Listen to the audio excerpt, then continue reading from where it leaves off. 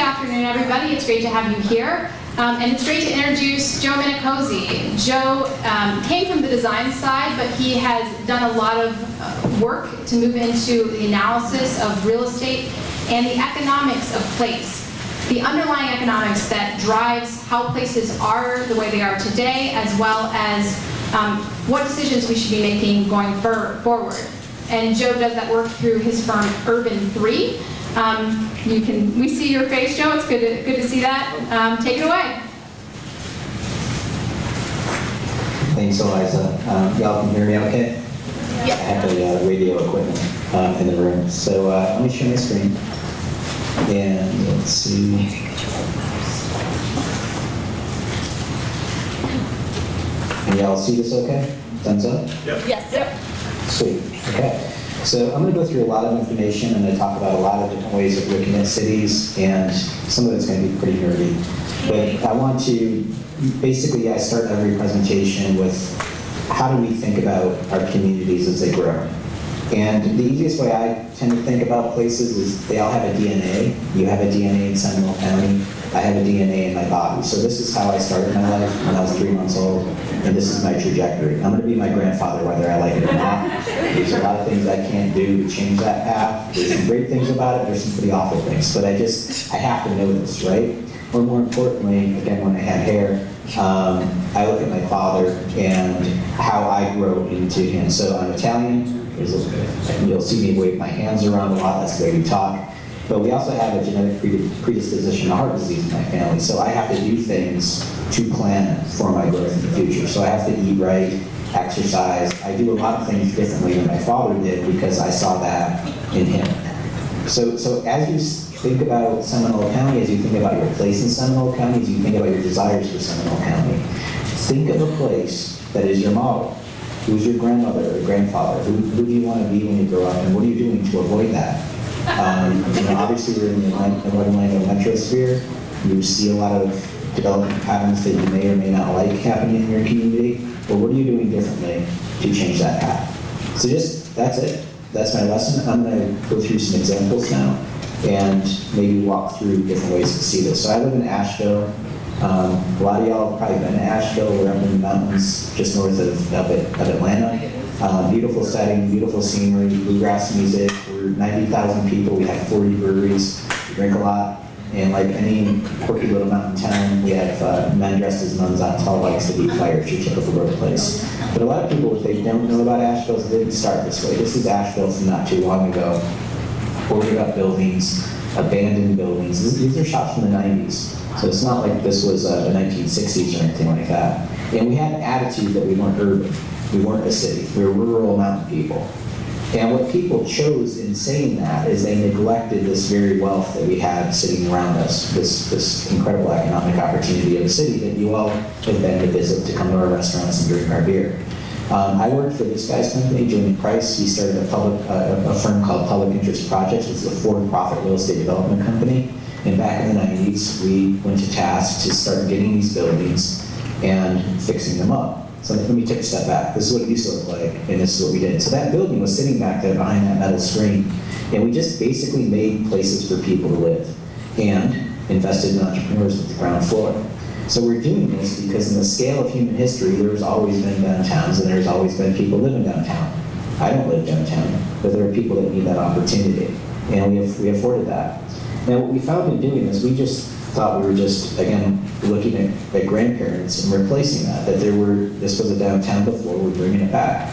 And what we saw is that people weren't even getting past their biases. They were looking at this as a form of theory, but not seeing the data that was present in growing the city. So if we're a $15 million real estate development company, how does the city look at itself, or the county look at itself? So if you take simple economics, you talk to any farmer, farmers are talking about agriculture per acre, the water per acre, the crop yield per acre, the labor per acre. It's all a system of economics in the crop yield. So this is one of our crops. We rehab this building, put in ground floor retail, second floor office, upper story residential. So the top 4 floors are condos. The city invested in the street. So the city invested in the garbage can, the bike rack, 2 benches, and a street tree. Great. Thanks, city. This is probably about $20,000 worth of physical improvement. We were actually accused of being subsidized by people, which is kind of awesome. It's like, all right, yeah, fine, $20,000. We took the taxable value from $300,000, you see it on the lower left here, to $11 million. So what the community realized is 3,500% increase in taxes in this property. Do y'all have a 401k plan that grows by 3,500%? Wouldn't you like that kind of investment return? This is building our community's wealth and getting people to see that the downtown investment is paying over in spades. And again, people have biases. They're like, well, Joe, that's cute and everything, that's $11 million. We've got this Walmart over here at $20 million. Okay, fair enough, double the value. But it took 34 acres of our farm to make that happen versus our 0.2 acres. So that's an apples and oranges comparison. Don't look at the big number, look at its production. So rather than total value, let's look at the value per acre, the taxes per acre. So our building produces 100 times more taxes per acre, per square foot, per meter, however you want to look at it. We're way more productive in property taxes, retail taxes, obviously residents, they don't have any, and we've also got more jobs. So when we ran through these numbers, we realized people are asking the wrong questions, or they're taking the wrong mindset into thinking about their communities without thinking about building long-term wealth, also efficiency, and also walkability. That these folks that live here could just walk down the stairs to stuff. They don't have to get on a road. So it saves infrastructure. So being trained as a city planner, I realized, well, no one trained us in this math to understand this. And this isn't complex math, to be honest with you. It's fifth grade division. If we're to talk about cars, could y'all imagine if we were having lunch and I'm like, my Ford F-150 gets 650 miles per tank? If I said that, you'd laugh at me. I'm like, Joe, come on now. No one compares anything per tank.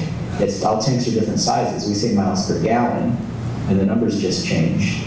And we should all be driving BMW 7 at 70 miles per gallon. So we understand that efficiency with a gallon of gas. We should understand that efficiency with an acre of land. In 2009, I was in a planning conference, and I had this quote above me, and I spoke to all my peers, building greenways, affordable housing, or whatever, doing smart growth. And I had this quote from Mark Twain: a person who won't read has no advantage over one who can't read. This is a quote about literacy. And I asked my peers, show of hands, who in this room fully understands the property tax assessment system and how the mathematics of how you run a city works? And not a single person raised their hand. I'll tell you, I'm trained as a designer. I don't have a degree in finance.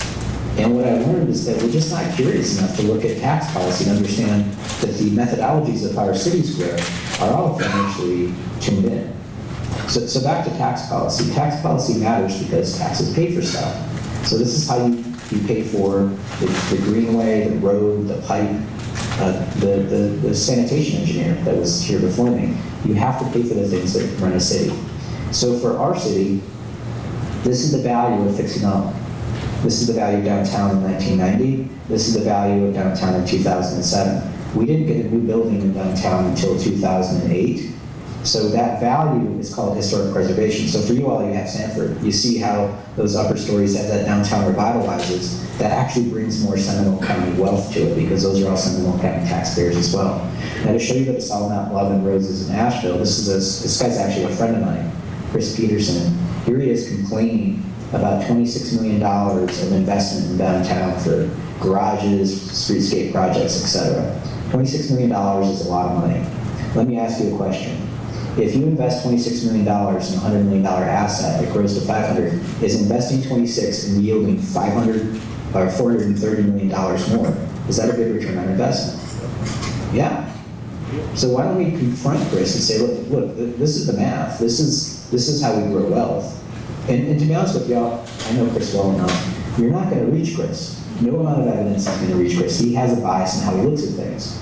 And he's even got a website right now with fire and brimstone. This is our mayor getting hit in the head with a lightning bolt right there. I asked the mayor, I'm like, is this a liquor drink? And she goes, it should be. You know, people have biases. Bring me your biases all day long, but you need to understand what you're building there. So my city is the finite boundary of land that has to be managed. If we're a $15 million real estate development company, what's the value of my city? What's the value of my county? Because remember, I'm a county taxpayer too. And I'll tell you, my city's worth $14 billion, my county's worth $30 billion. My city is almost half the value of my entire county. So from a shareholder perspective, we're producing a lot of county taxes. And I'm using this language because I want you to understand that Our government is this. So when you look up the word incorporate, it says to constitute a company, a city, or other organization is a legal corporation. So by law, Seminole County is just one big real estate operation. You know, I hate to be so crude about it, but it's your city, it's your county. If you live in Oviedo, it's incorporated. It's the state of Florida, it's our country. Joe Biden said this on the Stephen Colbert Show in 2016, the United States is the largest corporation in the world. I am such a nerd that I looked it up at midnight. On the bottom of that slide, at the lower right, you see the US code that lists us as a federal corporation. So this is how we operate. Asheville at $14 billion is 7 times the value of Ted Turner. So do we expect Ted Turner to just look at Facebook and see who's complaining? Of course not. He's going to get that feedback, that's good. But you have to know the numbers of how this place operates. So we've done a lot of different cities, 40 different states, Canada, Australia, New Zealand. When you mash up everybody's data, here's what you see. For every dollar of taxes somebody out in single family out in the county pays to the county in county property taxes per acre, their brother and sister in the prime city is paying about 5 times that to the same county. So for we in Asheville, we're paying $5 in county taxes for every $1 somebody out in an incorporated county pays. Here's the Walmart, here's the mall. This is a 2-story building on Main Street. This is a 3-story building, and this is a 6-story building. So we're not talking skyscrapers here. This is all under the high-rise code. So what you see here is that there is a benefit to Oviedo doing something in Oviedo that will benefit Seminole County, but we have to realize this is all tied together. Sometimes when people see my presentation, I used to get this early on, they're like, you just hate Walmart. You're totally missing the point if that's what the takeaway is. In fact, I presented at the International Association of Tax Assessing Officers Conference. I don't know if y'all hang out with assessors, but it's not the most dynamic conference on the planet. It's totally square. And this guy got up and did this amazing presentation at 8 in the morning on how cheap Walmarts are. And I was watching this and I was like, this is awesome. How efficient is that? You've got 3,000 assessors in one room. So in one meeting, you can get all of your tax bills lowered just by showing how cheap your buildings are. Now, as somebody that's trained in architecture, I was having a heart attack because I was like, how is he getting away with this? Like, why isn't my government protesting? Like, the average Walmart consumes more in police services than it pays in property taxes. Y'all know that? Are you aware that you're actually writing the check for Walmart when they show up? And it's like, why is anybody upset about this? Now, in defense of assessors, they're agnostic. That's the way it is. So I went up to the microphone and I said, Mr. Terrell, what's the useful life of one of your buildings? And he shot back 15, maybe 20 years. We design the building to depreciate it as fast as possible. We'll build another building, depreciate it down again. Some of us have experienced that in our communities, where the Walmart just moved from one side of town to the other, or it died and moved a little bit further out. That's the way the business model works. Don't hate the player, hate the game. So if this is how our system is operated, is based on value, there's a perverse incentive to build junk in your community, period. And I need you to know that make the conscious decision. Are you okay with this 20-year investment? That's their commitment to your corporation, which is the life cycle of a cat.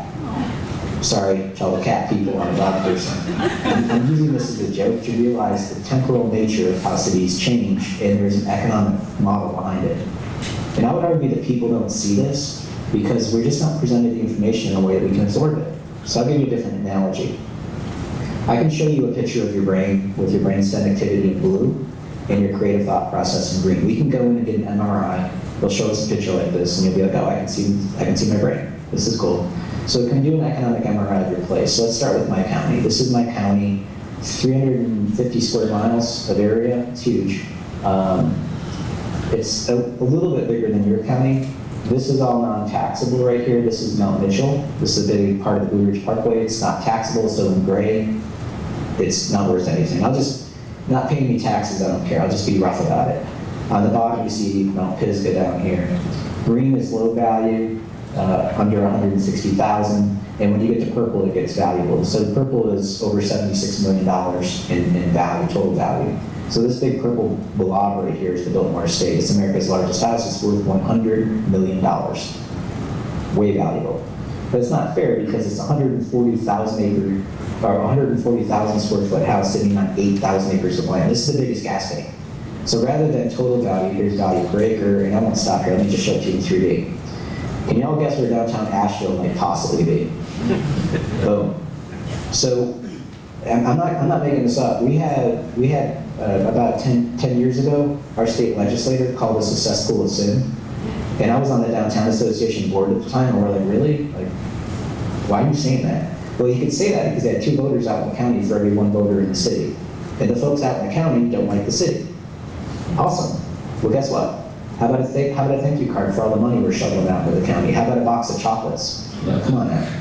So in defense of people out in Fairview out here, they don't know what we're paying in taxes, so show it to them. You know? It's like, let's be part of this together. Also, you can see from a sense of place standpoint, you can see not only downtown Asheville, you can see our little cousin of Black Mountain over here. This is a village of 13,000 people. You can see its little downtown popping up as well. So you can see that sense of place in the model. You also see the productivity with it. So let's have an honest conversation about how to see information and show it to each other. Again, biases, people would always tell me, well, that's North Carolina, our state's different, okay? Here's Kansas City, can you tell where downtown is? You can also see their streetcar suburb of Country Club Plaza. You see how low value they sprawled out. They sprawled out quite well in Kansas City. So you're getting all these costs in the model with very little revenue out of it. Bozeman, Montana, again, guess where downtown is? This is not a big place, but you can see it's downtown. Manchester, New Hampshire, are y'all seeing a pattern? Even something as rural is Brevard, North Carolina. This is a village of 8,000 people. When we showed this to them, the mayor's name is Mayor Jimmy. He's been mayor for 20 years. He goes, well, I can tell where downtown is. This is pretty cool. You know, it's just allow yourself to see the information, but allow yourself to be informed on why we built these patterns for generations, right? Actually centuries before modern America. Modern America kind of spread it out, and we're buying down a lot of infrastructure without a lot of value. So these are all just spatial analyses, and I know this joke doesn't work for certain people, but this is it's spatial. Yeah, again, is Florida different? Yes, yeah. It starts with how you. And to be honest, I used to live in Florida. I was there when it happened. The tax caps are the biggest thing. So Florida voted through the Save Our Homes Amendment to restrict the growth of revenue of residential to 3% or CPI, which is ever lower of the two. That is awesome. I'm not going to pay for government. But guess what? Better not drive on the road. For commercial, the cap is at 10%. So commercial grows more than 3 times faster than residential. So it behooves you to get more commercial because that's where you're getting your money. Because as Floridians, y'all, you cut the cap on the residential. Now here's how it works. This is actually from Brevard County, Florida. This is a great diagram. For anybody, I see y'all taking some pictures. This is all going to be recorded, so you can get copies of this whole thing. But one of the things that you'll notice up to the up to the recession, look at how high the market value is separated from the assessed value. So when the prices take off in a boom, it feels good to stay in your house because your value is just climbing at 3% or CPI, which is ever lower of the two. And this is what's going on in the marketplace. So that gap is super awesome. Well, look what happens when it craters and comes back. So we all went through the recession and the market took off again. Look what's going on with the assessed value. It craters and can only climb out of the basement at 3% or CPI, which is ever lower of the two. Last year, the CPI was 1.4%. Here's a simple question. What's the price of the police car, gasoline, a road, a pipe? Is it following the blue line or the red line? It's following the blue line, right? Yep. So to be able to live in your place, the cost of sustaining your place is going to be the blue line, but you've capped yourself to the red line. So there's a perverse incentive to build more stuff because that's the only way you're going to get money. So we've essentially done something that we thought was great to not pay taxes, but the cost of government is not going to follow that. So here's the cost of asphalt from FDOT. 3% last year, or sorry, per year, averaged over the last 10 years. So asphalt is going 3%, your cap is at 1.4%. That's really simple economics. The average price of asphalt is doubling your cost of your revenue. If you just look at what asphalt did last year, this is from the Federal Reserve, it went from an index of 280 to 360. So the math on that is a 29% growth just in last year. So when you talk to your government, you've got a pothole, you've got to fix a road, they have to pay attention to that number. So this is the thing, it's all tied together. We need to understand the economics, how this all operates. And here's your model. This is Seminole County. You can see how Winter Springs pops up, downtown Oviedo. Sanford does quite well, and Sanford flattens out real quick in the outside. You've got a couple of, I call them pixie sticks, that kind of pop up along where the transit lines are, so that's super, super potent. I mean, they feel like big buildings to you, but they're ridiculous taxpayers. And just to zoom in, some of y'all might be in Oviedo. We did your model. This is Oviedo's downtown. And here's some examples in downtown. The townhouses are pulling about $4 million an acre. Oh, by the way, your Walmart is about $700,000 an acre. Your townhouses are $4 million. Park Place apartments are about $4.4 million. The Strand is about $7 million. The Strand apartments are about $4.6 million. To show you a comparison, okay, so we're like $4 million is at the low end here. This is single family, and Oviedo is about $1 million. So those projects are 4 times the productivity. When you get into multifamily, you can see it goes from $2 million to $4 million. So this is the kind of stuff you want to get near a transit station, because folks are sacrificing in their quantity of space to buy into that walkability, but they're also paying quite handsomely in taxes. And to just isolate the lofts at Altamont, it's $17 million. The station house apartments in Lake Mary is $11 million an acre. But multifamily in general is double single family production when you look at the whole sample across the whole county. To show you kind of like an apples comparison, if you had an acre of the Strand Apartments building, which is basically, if you go to the Strand Apartment building and just take a third of it, 1/3 of that building would equal the 12-acre Home Depot from a production standpoint.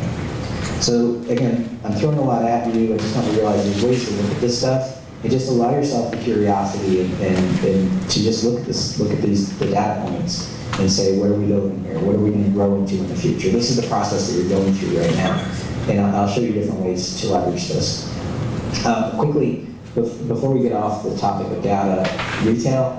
In the state of Florida, they don't give you a whole lot of ability to look at it, so we generally say there's not much you can do, but I'll give you some more detailed states where they give us more access to data. Colorado is one of those places. Incidentally, Alabama and South Carolina let us look at the data too, but Florida, apparently not. So here's the property tax model for Durango. Durango is way isolated in the middle of nowhere. Here you see the county gets all the property taxes, the city gets the retail taxes. So downtown is killing it. So the county should be all over making more downtowns happen. South Durango is where the mall, the Home Depot, the Walmart, all that's in this little blade that sticks out here. So when you get into retail, this is the retail model. So downtown's still killing it. There's total productivity, jobs. Any way you slice it and dice it, you see that those high-density, mixed-use environments are super, super productive.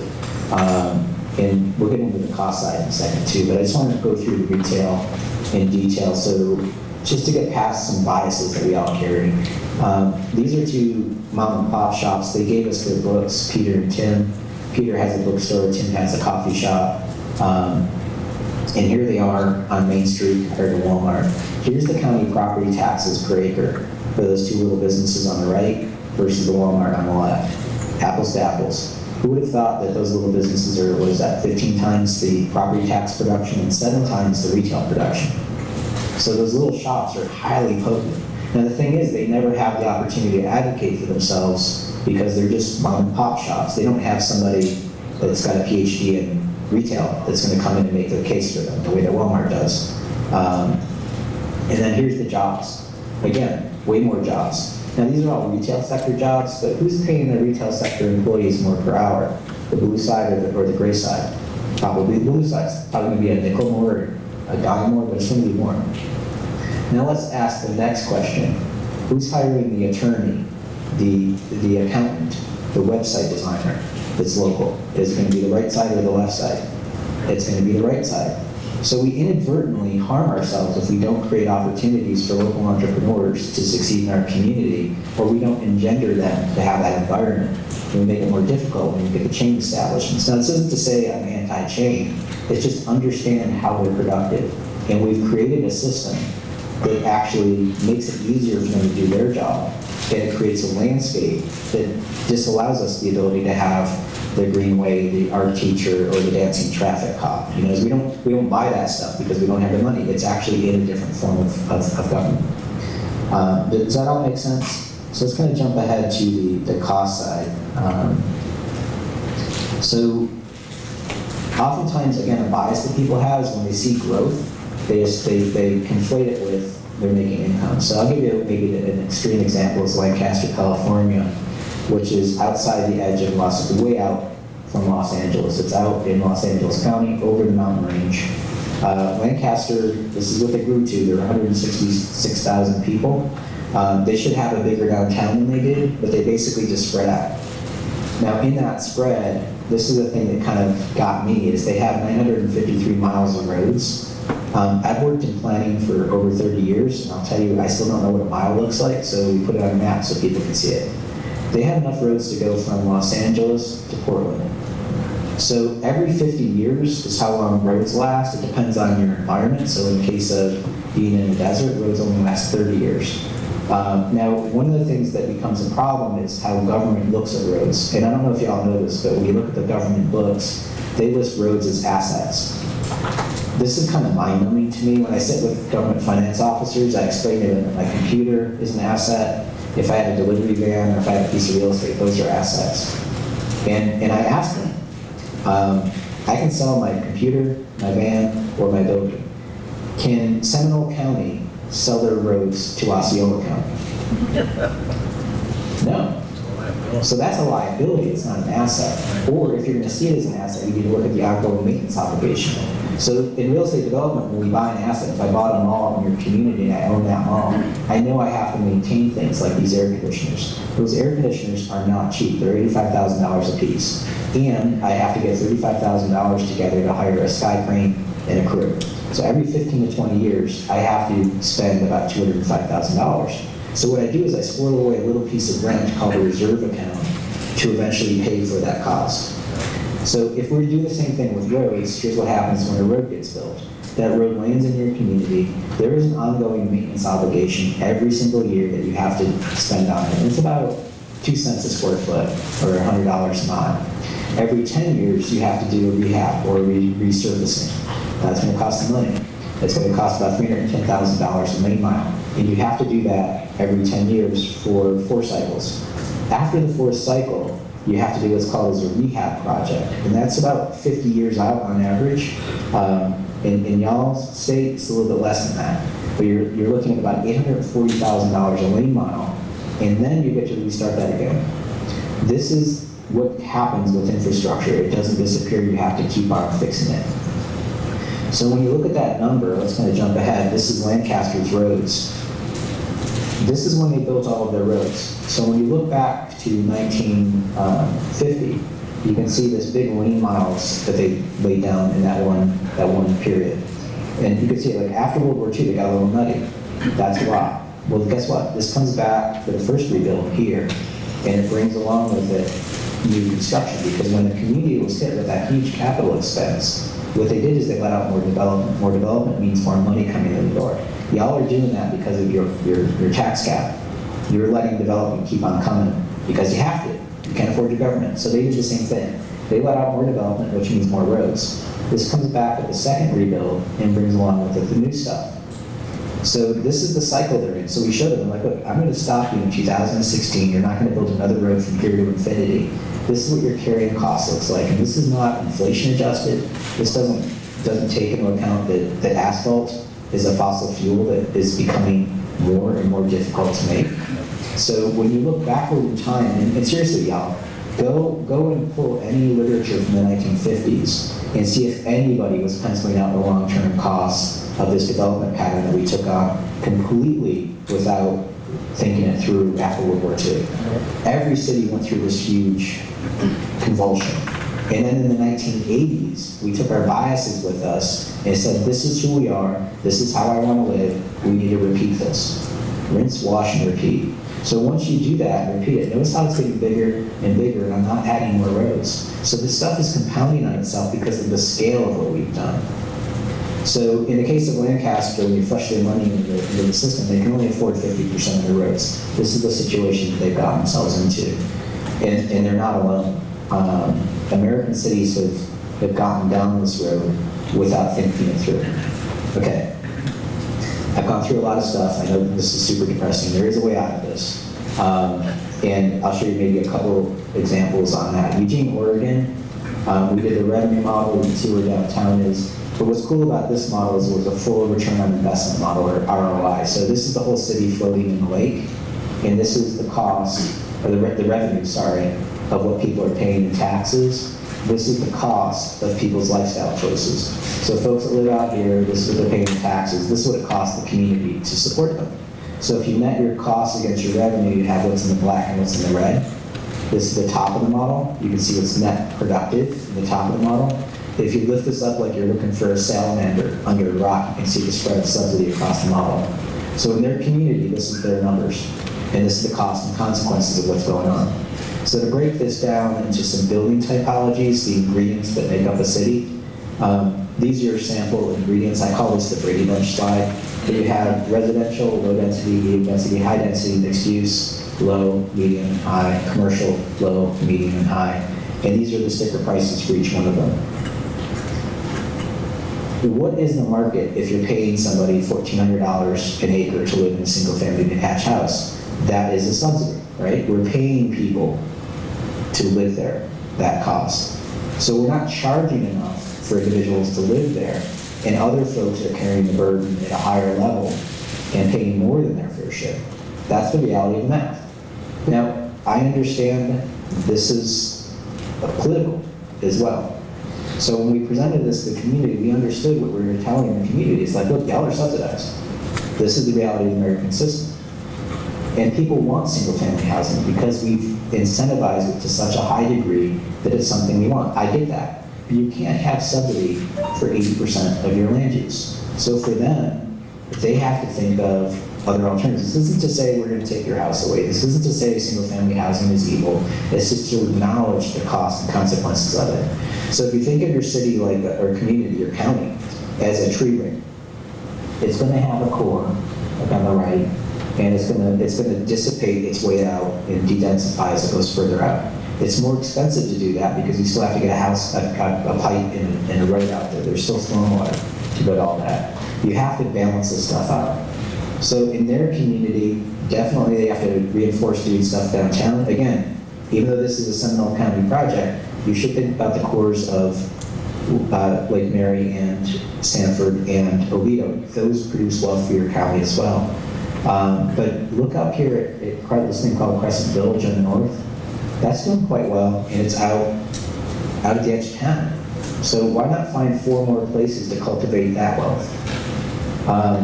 Just because we're going through this, I want to reinforce this is Florida. You have a tremendous issue with water. It's super expensive to move water around. In an extreme example, we did this in Lafayette, Louisiana. They have these like concrete things called coulees, these like concrete rivers. That's our head analyst, Josh's first visit to a coulee. He was pretty excited about it. But we had to show them what the landscape was like. So what we did is we took, in flat places like swamps, you can't see that there's topography. So we took Lafayette and stretched it out like an accordion and put each rise of inch of land to like 500 feet. And you can see where the old downtown is. Now, as I rotate the model, check this out. You can see there's a ledge in how it falls off. So that's happening around y'all's landscape. So be aware of that. We saw this in Oviedo. Well, the river is where the water needs to flow out. And when you lay the topo on it, you can see a ridge on it. So if, in my world, we have mountains. So we basically turned it and inverted it upside down so we could show them the mountains and show them where the ridge is. Their ancestors settled on the ridge because they couldn't afford stormwater. Then they bought all this extra stormwater and just kind of stretched out into it. Well, guess what? Look at how they're bleeding. So they can't afford the places they've built. And these are the systems that we put in place to fight Mother Nature, but it's super, super expensive. So just be aware of that in y'all's case. Development patterns matter because the cost and consequences of that infrastructure is tied to it. So I just gave you an example. This is in South Bend, Indiana. These are 88 houses, and these are 88 houses. 2 totally different ways of laying out 88 houses, right? On the left, we have a grid. On the right, we have a cul-de-sac with cul-de-sacs. And let's just walk through the cost. These are actual numbers from South Bend, Indiana. These are the 8 houses. This is the obligation for roads, so that's $75,000. This is the water pipes, another $12,000. Sewer and storm sewer is about $35,000 for that. So the total cost for this community is about $122,000 a year. That's maintenance cost plus the reserve account. What they're actually paying in per year is about $21,000. So that's a subsidy of about $100,000 for this neighborhood. Y'all follow me? Let's go through the other 88 houses. I'm going to fly through this really fast and come back to a chart. So it's $79,000 for its cost, $22,000 for its revenue. So on the left, $79,000 the total cost. On the right, $122,000. The income's pretty much the same. The subsidy is very different. So 1.5 times the cost, about equal revenue, translates to almost 2 times the cost for the neighborhood on the right versus the left. Now, living on a cul-de-sac is awesome. You don't have traffic, you don't have those externalities, you don't have any of that stuff. But you've created an additional cost and burden on society for that desired effect. So let's just be honest with folks.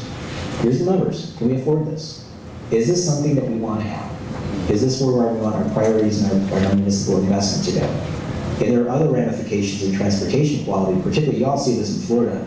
Everybody is forced onto 1 or 2 roads, which creates huge traffic congestion because no one wants to have any grid or interconnectivity. So we provide the wrong incentives the way that we do this stuff. And I'll give you one last example, which is Indianapolis, Indiana, where we did a transit corridor study for this, for a bus line that was going east and west because of bus rapid transit.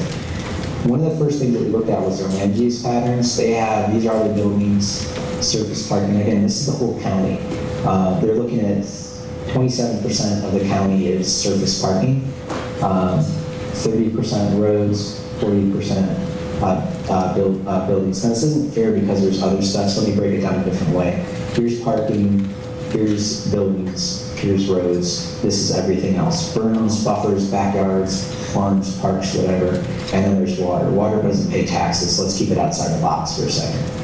When we build our community this way, it translates into a financial model. So this is the money that comes in the door. The buildings pay for almost everything. Roads cost them about $17 billion, and everything else, all the stuff that we love, your backyard doesn't pay that much taxes. Your front yard doesn't pay that much taxes. So everything else is only contributing $12 billion, even though it's taking up 306 square miles. Incidentally, that's as big as your county that takes up that space. Check out parking, however. Parking is $500 million of value, and roads are $17 billion. If you look on the left, you see that roads and parking are the same footprint. This is the subsidy that we place toward parking. So when we say we want parking, be aware, it's subsidized. You're essentially spending for it. It's not free, okay? The roads, you have to rebuild. The parking isn't going to pay for it, so you have to raid the building fund to pay for the roads. So that takes money away from the teacher, the greenway, whatever.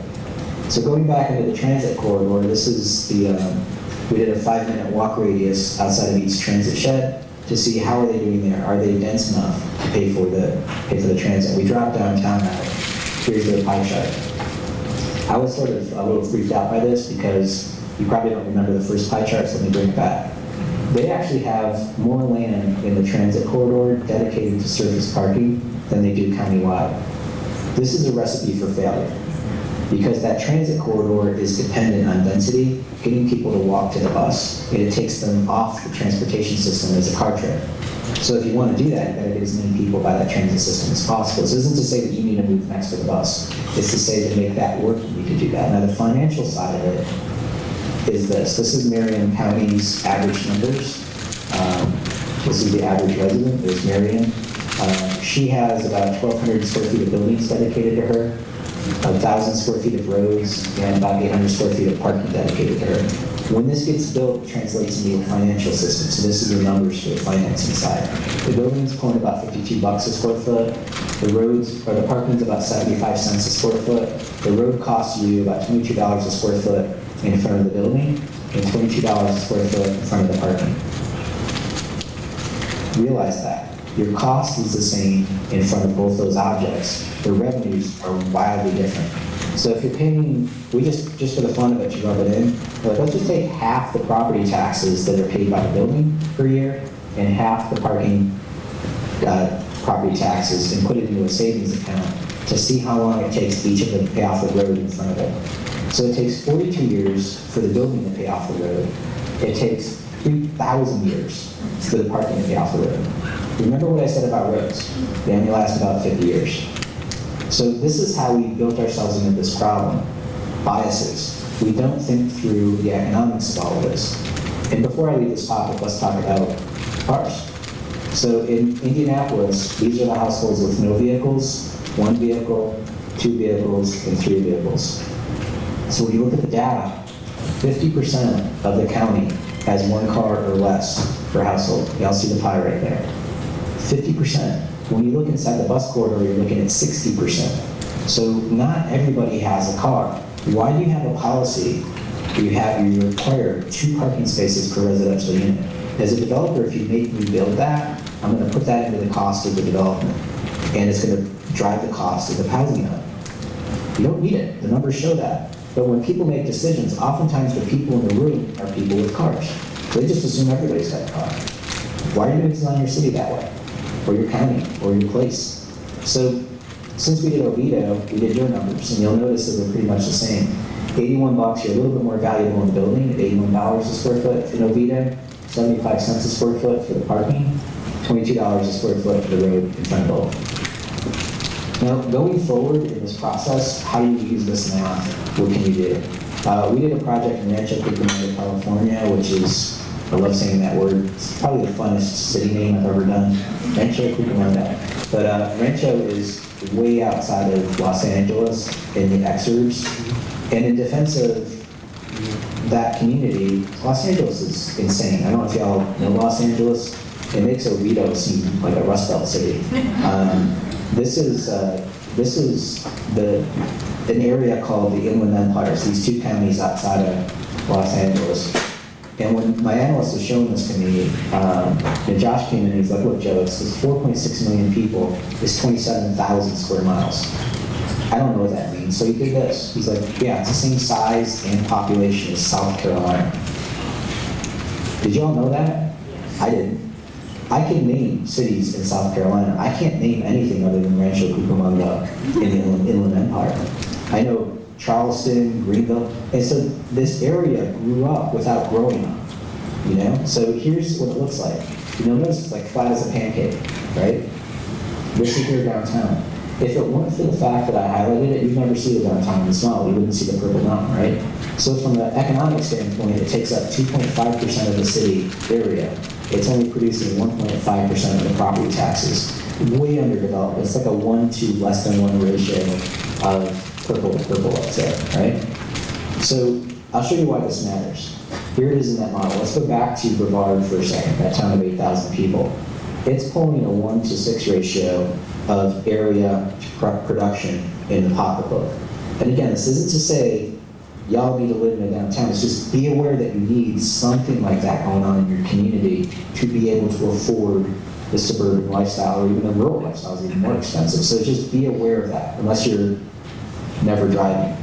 In Asheville, we're at 1 to 6. So from their case, in their defense, they only grew up their suburbs. They didn't know how to do a downtown because they just were like, oh, that's Los Angeles, that's something else. Florida cities did the same thing. We depend on our prime cities, and we don't necessarily think about growing ourselves up. So here's what they missed. Their downtown right now is worth 3.9 million, or 391 million. What they should have had, if they grew their downtown up at the same rate as their suburbs, their downtown should be about $4 billion worth of value. We know for a fact that Oviedo takes this stuff seriously. They're trying to grow up their downtown. That's going to benefit all of Seminole County. But you have to think of other areas beyond those cities inside the county that are going to be doing this. You could have a new village center or a new corridor that's going to grow up. You have to think about that opportunity. So when they left and worked with their planners, you're going to be working with Eliza's team. Talk with them about how to grow up areas. And they did this. They kind of thought of different areas, what they want to have, and they glued new buildings in and to come up with future value, and we did a projection of this. This is what it looks like. So let's put them side by side. Basically, by messing with 12% of the land area of the municipality, they grew $2 billion worth of value by concentrating in an area to be efficient. And just to close on one point, so this is maybe a takeaway. I need you to realize that policies that are out there aren't perfect, but you can make them more perfect. But there's a lot of weird things in policies that you need to be aware of. So back to the assessment conference. The reason why I was there was to show them this map. This is a map of just land value in Cheyenne, Wyoming. So land value per acre. So you can see this neighborhood in the upper left, so everybody's blue up here. That means that they're about the same average at like $15,000 an acre. When I was presenting this to the county in Cheyenne, I was in the library and I was like, what's going on here where this is 15,000 acres? I don't know if y'all seen that cursor. That's the mall. So the dirt under the mall is $15,000 an acre. Now remember, there's no buildings here, it's just dirt. When you cross the street in the same zoning category, it doubles in value to orange. So it goes from 15,000 to 30,000. The tax assessor raised her hand and she just yells out at me. She goes, no, you don't understand. And I'm like, what am I missing? She goes, well, the more land you have, the lower the value. The mayor just started laughing. I'm like, really? I get more land, it's cheaper? She goes, yeah, that's our assessment. There's less people that can afford large tracts of land, so therefore there's less of a market demand, so therefore there's less value. I said, all right, I've got 3 miles of roads around this property, which means I have more infrastructure. This fellow's only got 200 feet. She goes, we don't count infrastructure as part of the valuation. That's not how we look at the economics. Okay. This is a bigger property. I can probably put something bigger on it, which means I'm going to drive more trips to it, which means more car accidents, more police calls, more fire calls. She goes, yeah, we don't look at any of that. So I went to the assessors conference to ask them, because their magazine is called Fair and Equitable. I said, how is this fair and how is this equitable? To their credit, they're like, it's not. I was like, where did this standard come from? Did Moses deliver it to you? They thought this was hilarious, by the way. This is a joke that kills dead at the assessors conference. And I'm like, how would this steer the market if you're giving these incentives in the system? So be aware of this, that this is going on, that we all fall prey to these things, and we just have to ask questions. Is this what we want? Can we afford it? So we call this practice geoaccounting. We're just going to put it on a map, show it to you. We'll give you all the models that we did for Oviedo. Y'all can have them. But just be aware that this is the economic situation of policy effects. And some of these policies are weird. That one in particular for the assessment, really bizarre. So your accountant doesn't care if you buy a boat, right? Your accountant cares if you can afford a boat. So look at the models, look at the maps that we gave you, have fun with them. You don't have to take it too seriously. Just be aware that you're evolving with the system, and also be aware that Seminole County is worth $53 billion. It's like 23. You could go out and buy 23 Tampa Bay Buccaneers if you wanted to. And we all know that they're watching. Was it Joel Glazer knows Tom Brady's power bill? I know that the cups in our nightclub that our company owns cost 5 cents a pop. We know that because we have to understand the economics, how that business functions. So understand the business functions, like how Seminole County operates, and do the math properly. I'll leave you with a couple of books. I'm a big fan of Strong Towns. A lot of our work is covered in these 2 books that Chuck writes about. I'd highly recommend looking at Chuck's blog and following his work. Because it gives you a primer on how we do math.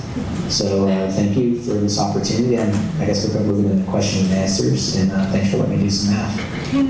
Hey, thank you, Jeff.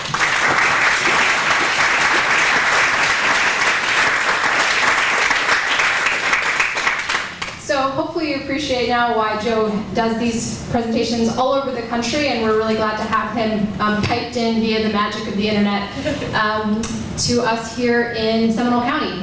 So we'd be happy to take questions. Does anyone have a question? Would you mind coming up so Joe can hear you? Joe is there. Joe and Joe. So if you speak into this mic so they can hear you, and speak towards that mic so Joe can hear you. And this is also Joe. Yeah, we're Joe squared. So, and I'll be in Asheville next weekend. So, anyway, my question about everything that you did was great. It's very, very enlightening because, like I said, it's all boiled down to the math. My question is as far as what's happening now, and obviously recovering from COVID and the slow return to the cities, how are you seeing that affect the work that you guys have done up to this point in some of these areas? Because I just read this morning again, some areas returning faster, other areas slower. Some areas, now they're even saying that if you don't want to come back to work, well, guess what? We're going to lower your pay scale. So there's a lot of dynamics at this point. So I'm just curious as to how that is going to affect us going forward. Thank you. Yeah, there's a lot of change. I mean, obviously, look what's going on right here. I'm not there, but yet I'm in the room. Right. So this advance in technology is affording things to change. You know, actually, let me show you something. Well, Joe's pointing that out, I'm going to do a brief announcement. We did have some no-shows on the lunch, so if you did not get a lunch and would like one, or if you ordered a lunch and did not get one yet, please go now and grab one. And that includes staff. So if you were some of our staff were being very nice and not getting their lunches in case somebody showed up. So please do that now before you give your lunch away. Well, I grew up in Rome, New York. Rome, New York is dead door now. It's probably not going to come back. It's not coming back because of what we did to ourselves. We tore down their entire downtown, or my predecessors did. But you look at Rome, Italy, how many pandemics did Rome, Italy survive? You know, it's like, we're a social animal. We will work together. This is how we operate. I don't want to kill my own chicken. Sorry, not going to happen. I will buy one, right? So this is how human civilizations have worked for millennia. We have built cities. This thing that we live in now that is more auto-centric is we have built our cities around a prostheses, right? It's like a crutch, where if we don't have a car, we can't survive. Yeah. Anybody that's traveled, you've visited older places, we've sort of built places that you can do most of your stuff by walking around or biking around or something like that. And again, this isn't to say everybody has to get rid of the car. This isn't an anti-car message. It's just that the car needs to fit into society, not be how society operates. So I think the same is true with technology. I've got folks that work virtually. We work so much better when we're together. So, you know, people will learn, people will adapt, but at the same time, we're gonna iterate with technology that I can do this without having to charge your community for a plane ticket, a hotel room, an extra day. It's so much more efficient for me to just do this from there. Now, would it be better if I were in the room chit-chatting with you? It probably would be, but we're all gonna adapt. So I think societies will adapt, but it's gonna be marginal compared to the longevity of how we've lived as humans is going to stay pretty consistent. There's a great book called Sapiens that I'd recommend about the history of how humans have lived. There's also Lewis Mumford's The History of Cities, which is a very dense book to read, but it's really easy to think about. Back to the grandfather, you just go to grandmother, you just go to older places. So if you want to see rural, go visit New Hampshire. And when you visit New Hampshire, you'll find pretty urbane places. I showed you Manchester, right? So you can have both. Questions? Would you mind coming up? And we're probably only going to have maybe 2 more questions, depending on how long Joe's answers are. So don't be shy. This was a great presentation. Actually got your brain thinking differently. Sorry. Actually to get your brain thinking, period. But my question was, when we have these density places, how does that affect things like schools and police force and all those other type of activities? That's a great question. Schools need to be in the conversation. I call them the third government. Oftentimes the school's revenue is that of the prime city that's there, which is kind of mind-boggling to think about. You know, if you can get the schools in proximity to the kids being able to walk to school, if you can build safe routes to schools so the kids can bike to school, That's the primary driver of the urban design that they're in. So, you know, back in the day, schools were in the neighborhoods. Kids all walked to school. I walked to school when I was in grade school. But we've designed places where it's too hostile for a kid to make their way to a school. That shouldn't just be like, oh, that happened. That should be a point of serious interrogation. How did we let this happen? And what it is a lot of things. We've desired to spread ourselves out. We've built networks of transportation where we forced all the cars into certain areas. So we've made hostile environments, well-intended. We were trying to like make good neighborhoods where we thought if we get rid of traffic, it's going to be awesome. You never get rid of traffic. You actually just push it somewhere else. So that's the thing I would think about is think about walkability. If you could design the world for an 8-year-old, it's going to work great for an 80-year-old. Yeah, and remember that. And I would imagine since we're talking about cost today, we did this research for a neighboring county a few years ago. The busing is a huge cost for the school system. So that's money that's not going towards educating kids, it's just going towards moving them around. We got another question here. Nancy, thank you. And try to voice towards that. Okay. Thank you, Joe. It was an excellent presentation. What I'm gathering from this is you're asking us, or you're telling us that we have to make a transition in our way of thinking. And as I think about it, the people who are 40 years and older are the people who are going to have the hardest paradigm shift to even think about paying a different tax rate or more taxes versus building downtowns up. Right now in Seminole County, we have this big fight about apartments. And I think a lot of the conversation and the argument about apartments is that we have all these roads that are clustered full with people. And so the more apartments, the more cluster full of people. We don't have transportation available. So you're talking to us, and we're in here for the purpose of trying to help ourselves better where we're going. And I just wonder, from the survey that we have, I mean, I'm looking at, say, do you think there should be a balance between urban, suburban, and nature? And I'm thinking, well, of course we do. But how does that get us to where you're talking?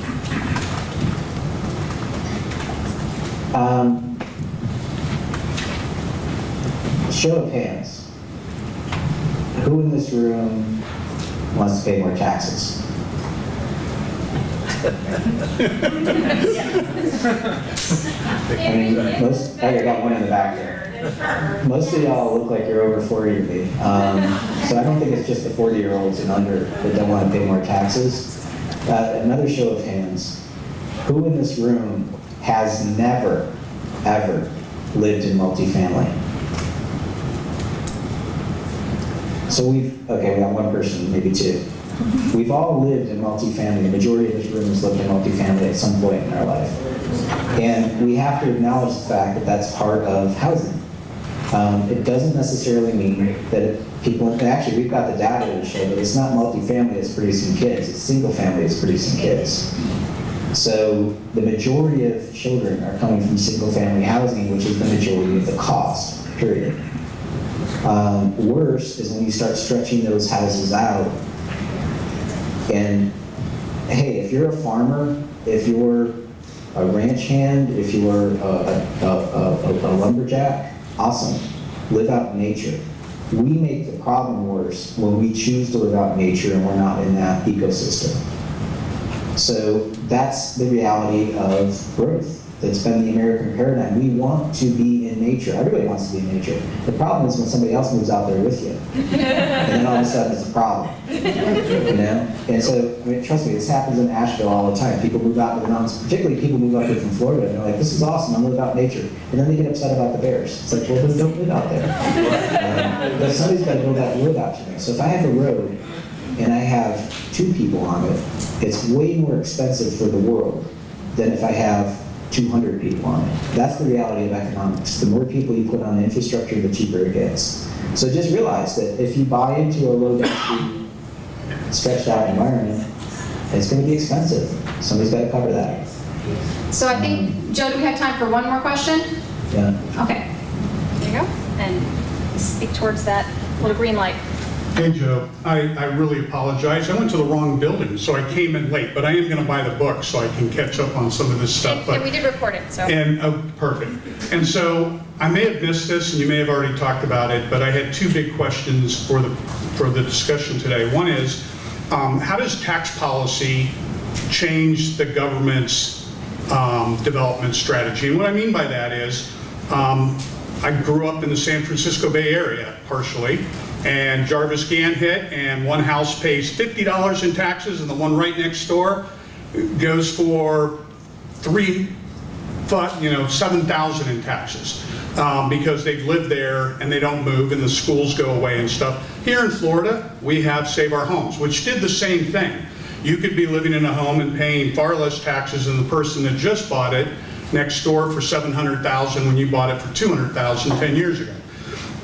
Other examples here that are different from Asheville and stuff and some of the other places that I heard you mention, beachside in Volusia County. The hotels there you think are wealthy and doing well, but they pay taxes based on income.